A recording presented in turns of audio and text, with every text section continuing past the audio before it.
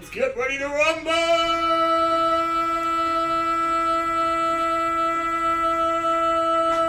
Wow!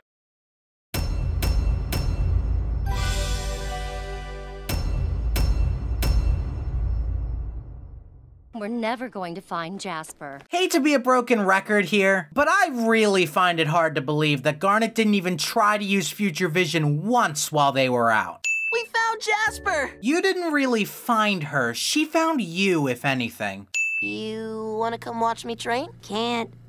I'm busy making egg salad. Also, why does Pearl need a fanny pack? She has a gem that can store literally anything. Last week, I got these. There is no way those things fit in the Pearl prize pouch. Dodge the spheres the best you can.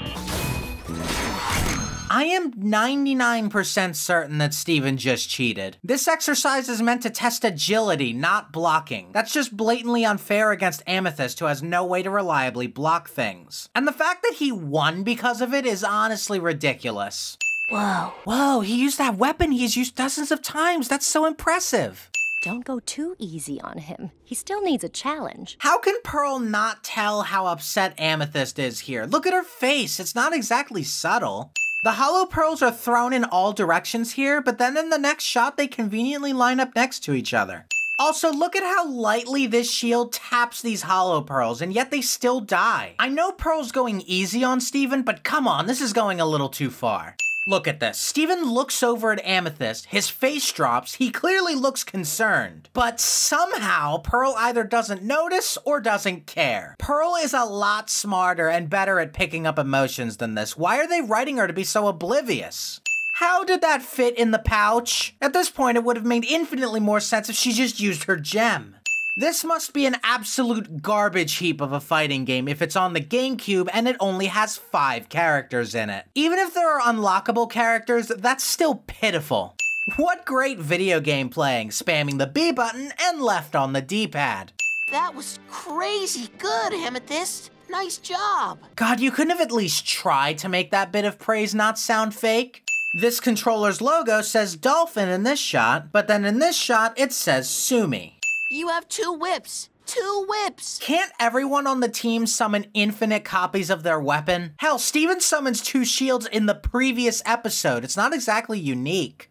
I'll prove it. I'll fight you. Where the fuck did that come from? This declaration is so random and out of left field that it kind of derails this whole scene in my eyes. Think about it. Instead of having Steven do what he does best and talk Amethyst down from these toxic thoughts, his first instinct after hearing all this is to fight her? That sounds a bit out of character for him. And it gives this episode a think of a concept first and write the whole episode around it vibe that does not fit the rest of the show at all. Seriously, the writing for this episode feels like they started with Steven and Amethyst fight scene and went from there. It's so jarring. And it's especially egregious when you remember that Pearl was specifically written in a way that made her both actively ignore Amethyst's feelings and not get involved in any way just so that it could escalate to this point. It all just feels wrong, and it's a significant step down in writing quality compared to last episode. Don't get me wrong, I like Amethyst's arc here, and I think Amethyst herself is handled really well. It just feels like Steven and Pearl were written to be very unlike themselves just to serve a plot that wouldn't have happened otherwise. That thing was huge. How is there so little rubble here? Don't say that! Also, if that shield was sharp enough to cut through a solid rock pillar, then how did it not cut Amethyst's head open? Maybe she's harder to cut than that rock and so it just banged against her head? But then wouldn't the pillar have done very little to her, thus making the gesture kinda pointless? See?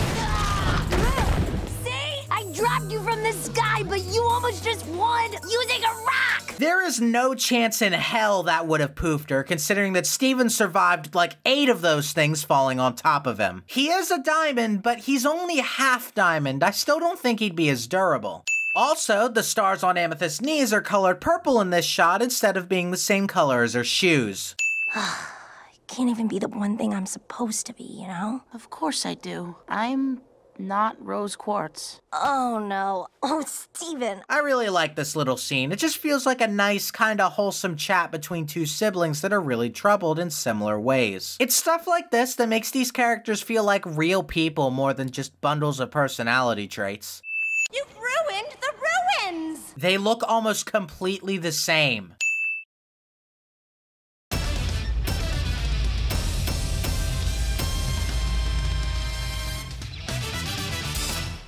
I don't think we're gonna see that prize pouch for a while.